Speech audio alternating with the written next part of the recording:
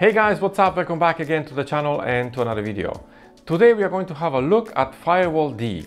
Firewall D is a very simple utility for managing your firewall on Arch Linux, and in this video I'm going to show you how to install it and how to manage it in 3 different ways. So let's get going.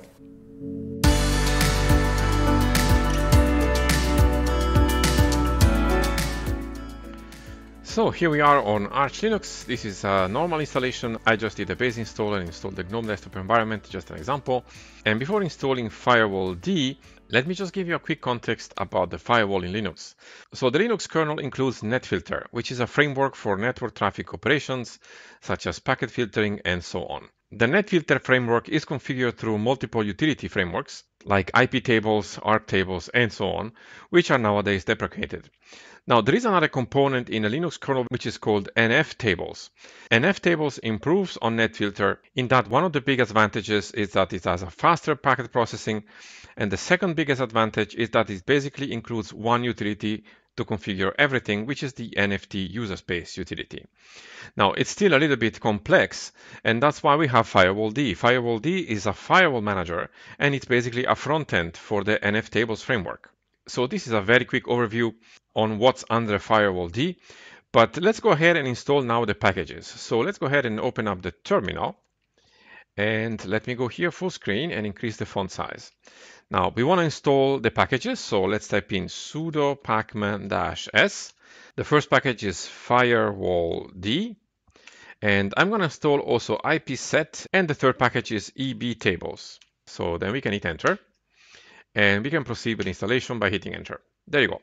The packages are now installed, so we can now start our firewall by typing in sudo systemctl enable -- now and then firewall D and hit enter.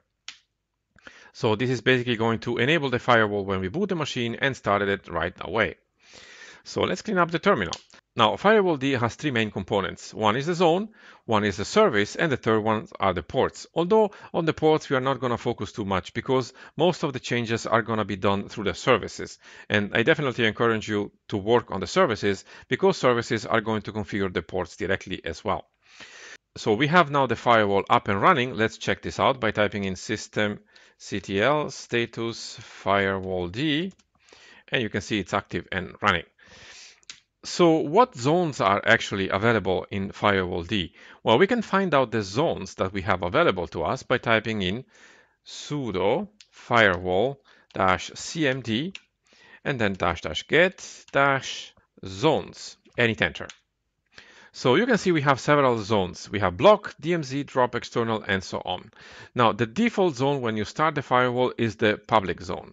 I'm not going to go too much in detail about these zones because there is a man page for this, which is really well written. And I recommend you definitely to have a look at it. And you can type in the terminal man5 and then firewall d.zones and hit enter. Now explore this man page because it has a lot of information. So for example, which zones are available?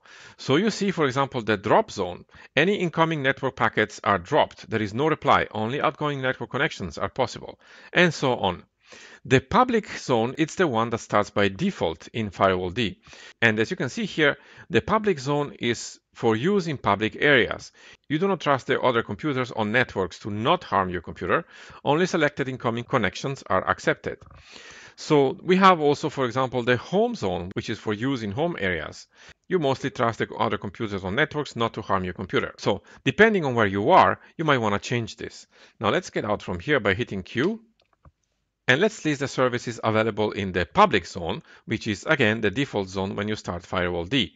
We can do this by typing in sudo firewall-cmd --list-service and hit enter. So you can see by default the public zone has the DHCPv6 client and SSH service available. Now, if you want to change the zone, let's say right now I'm at home, so I want to change this to the home zone. We can do that by typing in sudo firewall-cmd --set-default-zone equal home and hit enter. There you go. Now, if we list the service again, we will see in the home zone, we have two more services available. One is MDS and the other one is the Samba client service. So let's clean up the terminal. Now we are in the home zone. So let's see actually what services are available in the firewall that are not yet enabled. We can check which services are available by typing in sudo firewall -cmd -get -services and hit enter. So these are all the services available for Firewall D. And let's see what we have here. We have, for example, HTTP and HTTPS. We have also FTP here. So let's say, for example, that we want to add FTP to the services in our home zone. How do we do this? Well, let's clean up the terminal first. And to add the FTP service on the home zone, we can type in sudo firewall -cmd -add -service and then the service name, so FTP, and hit enter. There you go. Now let's list again the services, and you can see the FTP service is also available. Now pay attention to one thing. This command here basically enables the FTP service on runtime. That means only during this session. So if I would reboot the machine, the FTP service will be excluded from the firewall. So to make this permanent, we have to add one parameter. So let's pull up the last two commands here, and we add the --permanent parameter, and we hit enter. And the FTP service is going to be then in the firewall when we reboot our machine. Now to remove one service, let me pull up the last two commands here.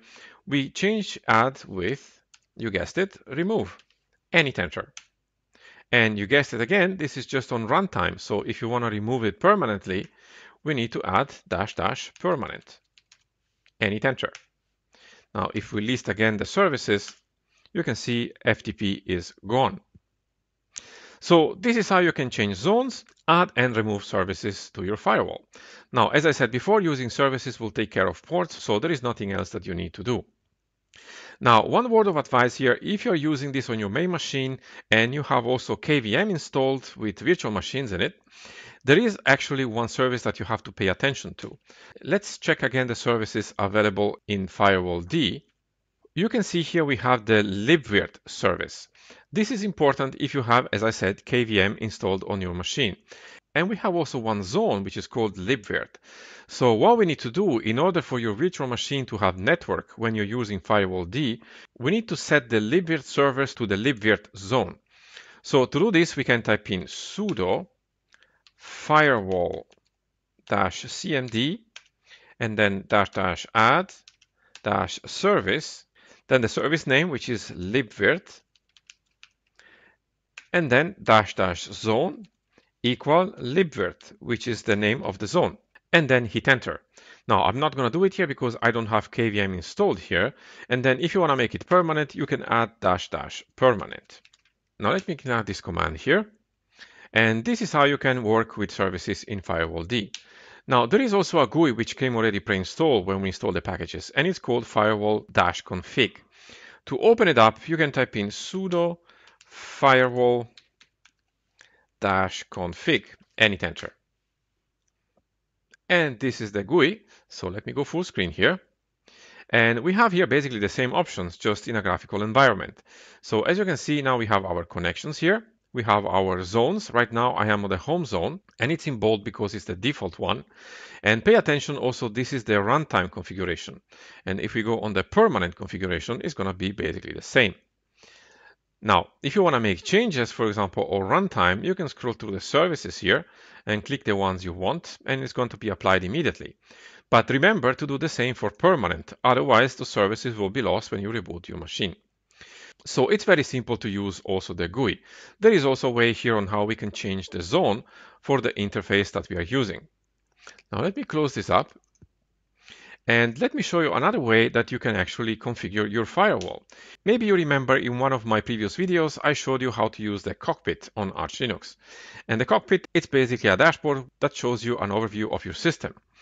Let me install this very quickly by typing in sudo pacman-s, and the package is Cockpit. And we need also package kit, and then we can hit enter. Proceed with installation here. There you go. Now we need to enable the socket, so we can type in sudo systemctl enable -- now cockpit.socket and hit enter. There you go. So what we can do now, we can close up the terminal and open up our Firefox browser. And let me go full screen here, and we can type in localhost :9090, which is the port where the cockpit is listening to.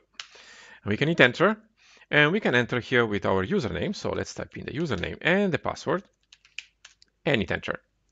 So if you haven't seen the video about Cockpit, I encourage you to go ahead and look at it so that you have more information about all these options. I'm not going to go through them in this video, but I want to go here under networking.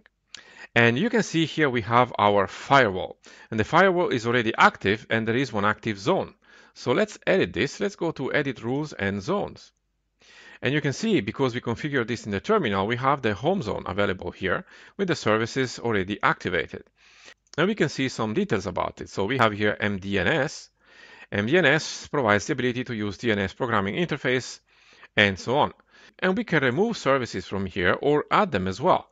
For example, let's go ahead and add services. And let's search for one. Well, let's search again for FTP. And let's check here FTP and click add services. And there you go. We have now FTP working on port 21. Now let's check this in the terminal, which we have actually here. So we can type in here sudo firewall -cmd and then --list -service and enter our sudo password. And we can see here we have our FTP available. So I showed you here how to install Firewall D, how to manage it from the command line and with the GUI, and also how to manage it with the cockpit. So this is Firewall D. It's a very nice package. It's very simple to configure. And if you try it out, let me know in the comments below how it's working for you. So there you go, guys. This is Firewall D. It's a very simple utility, but at the same time, it's also very powerful. If you tried it out, let me know in the comments below how it's working for you. I hope you liked this video, guys. If you did, please hit the thumbs up and subs to the channel if you haven't already. Subs always helps us out. And if you want to support the channel, you can do so by visiting our Patreon website, or you can donate via PayPal to our website as well. Thank you so much for watching the video, guys, and I'll see you very soon in the next one.